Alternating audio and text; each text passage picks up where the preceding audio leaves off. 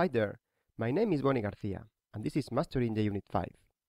Welcome to the second module of this video course, in which we are going to learn different kinds of integration of JUnit 5 with external frameworks, libraries, and technologies. This module is composed by 7 individual videos. First of all, we are going to see the Mockito extension, a JUnit 5 extension provided by the JUnit 5 team to use Mockito, which is a notorious mock framework for Java. Thanks to this, we are going to implement real unit tests, that is, the isolation of the system under test from its dependent node components in a very easy way.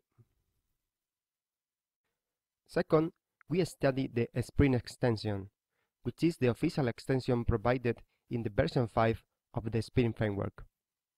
This extension integrates Spring into the JUnit 5 programming model.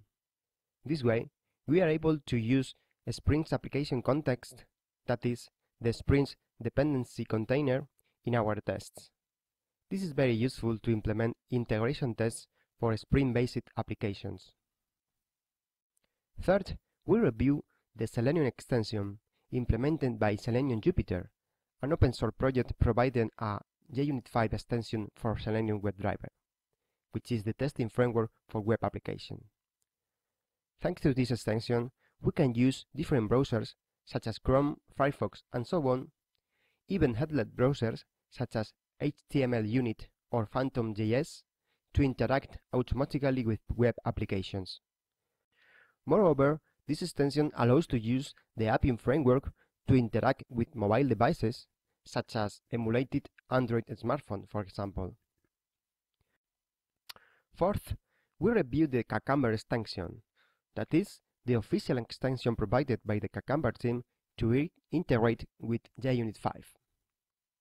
Cucumber allows to specify acceptance tests following a behavior-driven development style, using the Gherkin language. Then, we see how the open-source JUnit 5 Docker extension can be used to start Docker containers, downloading the image from Docker Hub before the execution of our JUnit 5 tests. Then, we will discover that the extension model is not the only way of interacting with external technologies by JUnit tests. For example, in order to run Jupyter tests in an Android project, that is a Gradle-based to execute typically on Android Studio, we can use the Android JUnit 5 plugin. Finally, we analyze several utilities to carry out tests for REST services. Even though there is no custom extension for accessing REST services using JUnit 5 at the moment of this recording, the integration with REST libraries is straightforward. We simply need to include the proper dependency in our project and use it in our tests. In this domain, we study REST Assured and also Spring for implement and test our REST services. Let's move on now to the first video of the module, about Mockito. Mockito is an open-source mock unit testing framework for Java, first released on April 2008. Of course, Mockito is not the only framework for Java.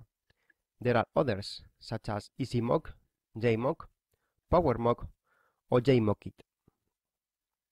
We can say that at the moment of this recording, Mockito is the preferred mock framework in Java tests for most of the developers.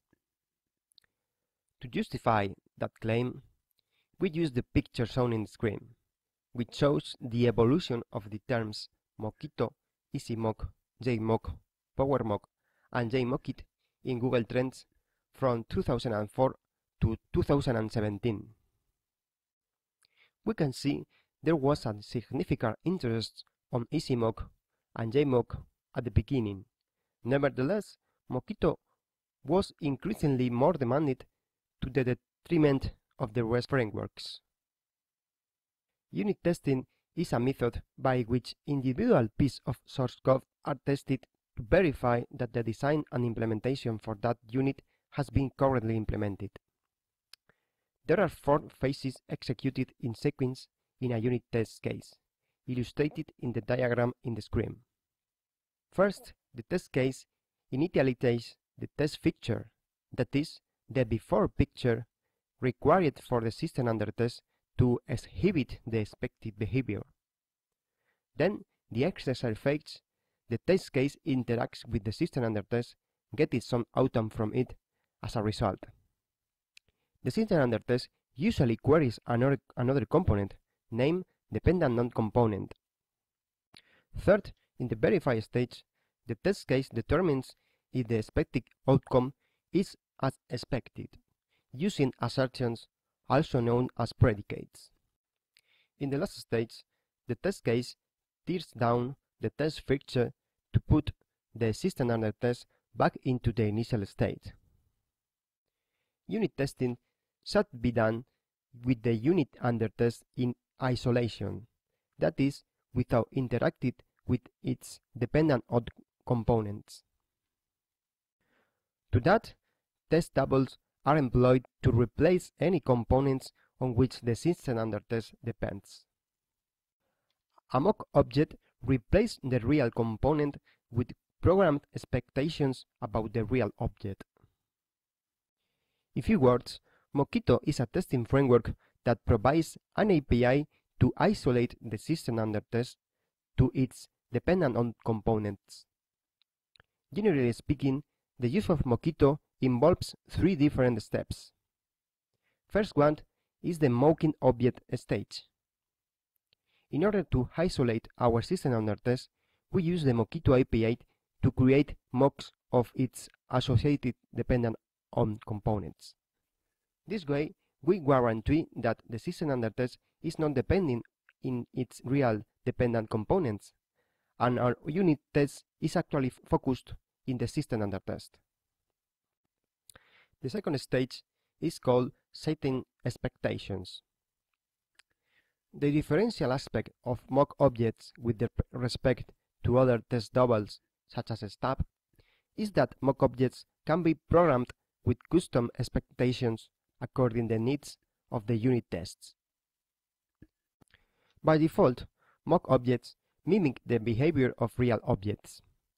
In practical terms, that means that the mock objects returns appropriate dummy values such as false for Boolean types, null for objects, 0 for integer, and so on. Mockito allows to change this behavior with a REST API, allowing to stubbing to return a specific value when a method is called. Finally, verification. At the end of the day, we are creating tests, and thus we need to implement some kind of verification for the system under test. Mockito provides a powerful API to carry out different types of verifications. With this API, we assess the interactions with the system under test and dependent components, verifying the invocation order with a mock, or capturing and verifying the argument passed to a stub method. In addition, the verification capabilities of Mockito can be complemented with the built-in assertion capabilities of JUnit, or even use a third-party assertion library such as Hamcrest, AssertJ, etc. The following table summarizes the Mockito APIs grouped by the above-mentioned phases. First, about mocking objects, we find the annotation mock used to identify a mock object to be created by Mockito. This is used typically for dependent components. Then, the annotation inject mocks identifies the object in which the mocks are going to be injected. This is used typically to the unit we want to test, that is, our system under test. Finally, the annotation spy allows to create a spy object, that is, a partial mock implementation, since they use the real implementation in non-stub methods. Regarding the setting expectation stage, Mockito provides different capabilities. In few words, we can specify a given action of the mock object using the method when, and an action is triggered when this method is invoked. This action can be returned a value throwing an exception provide a user-defined answer, call the real method, or even do nothing. Moreover, Mockito provides these capabilities using the behavior-driven development style, implemented as given the initial context, when the event occurs, and then ensuring some outcomes. Mockito provides different methods to verify the invocation of mock objects. This verification can be optionally enhanced using methods to assess the number of invocations to the mock objects, and even verify if a stub method has no interactions. Then, the annotation capture allows to define an argument capture object and to verify the argument passed to a stubbed method. Finally, the Mockito method in order facilitates verifying if interactions with a mock were performed in a given order. Let's see now how Mockito and JUnit 5 can work together. The JUnit 5 team provides a ready-to-use Java class implementing a simple but effective extension for Mockito. This class can be found in the JUnit 5 user guide, and its code is shown in this slide.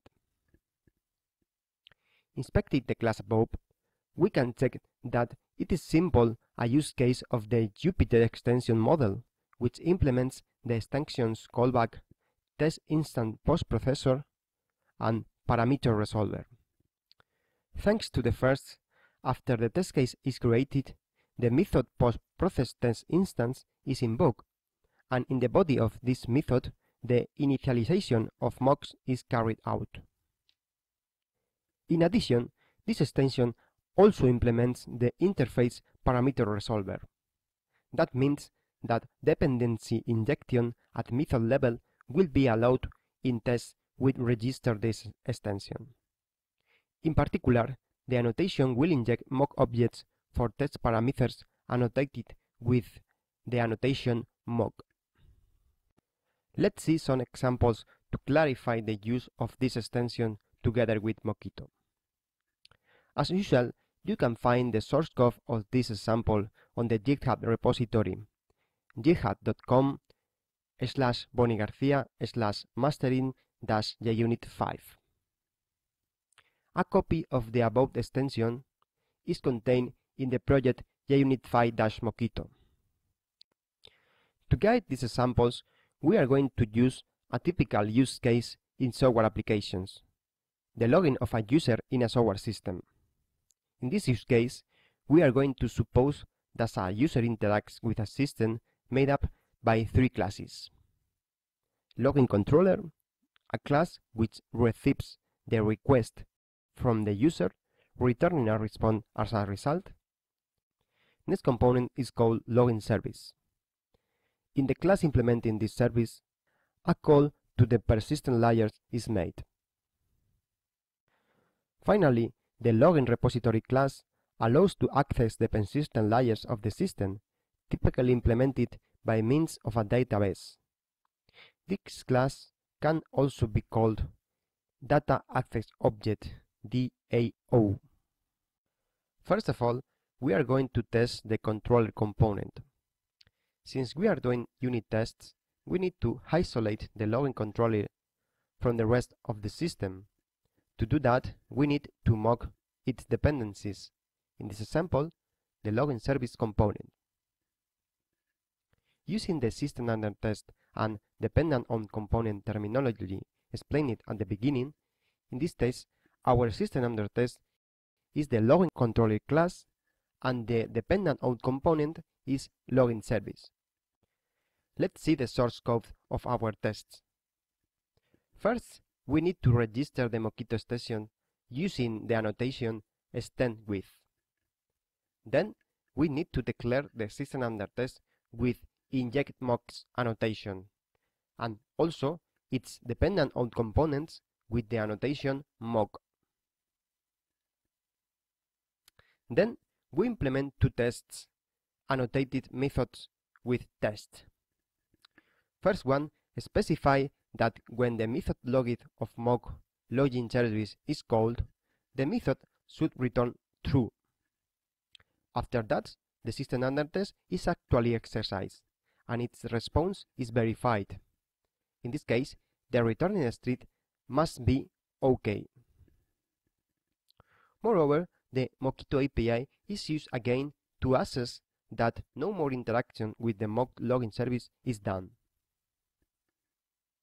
The second test is equivalent, but stopping the method login to return false, and therefore the response of the system under test, the login controller class, must be KO in this case. If we execute this test, simply inspecting the trace on the standard output, we can check that the system under test has been actually executed, and in addition, we assure that the verification state had been succeeded in both tests, since both of them have passed. Let's move on now to the other example in which the negative scenarios, that is, error situations, is tested for the component login controller. The following class contains two tests. First one is devoted to assess the response of the system, and this response should be error when a null form is used. In the second test, first we program the method login of the mock login service to raise an exception with any form is used. Then we exercise the system under test and assess that the response is actually an error. Again, when running these tests in the cell, we can confirm that both of tests are correctly executed and the system under test is exercised. Let's see an example using the behavior-driven development style. To that aim, the class BDD Mockito is used. Notice that the static method given of this class is imported in the example. Then, 4 tests are implemented. In fact, these 4 tests are exactly the same implemented in the previous example, but this time using the BDD style. The following class provides a simple example for capturing the argument of a mock object. We define a class property of type argument captor, which is annotated with the annotation captor. Then, in the body of the test, the system under test, login service in this case, is exercised. Then, the argument of the method login are captured. Finally, the value of this argument is verified. Once again, in the console we can check that the system under test was actually exercised and the test is declared as successful. In the last example, we are going to use an spy object. By default, an spy uses the real implementation for non-stop methods. This way, if we don't stop methods in an spy object, what we get is the real object in our tests. This is what is happening in the next example. As you can see, we are using the login service as our system under test, and then we spy the object login repository. Due to the fact that in the body of the test we are not programming expectation, in the spy object we are assessing the real system in the test. All in all, the test data is prepared to get a login correct, and then some dummy values for an incorrect login. In the shell, we can check that both tests were correctly executed, and in this case, the real components, both login service and login repository, were actually exercised.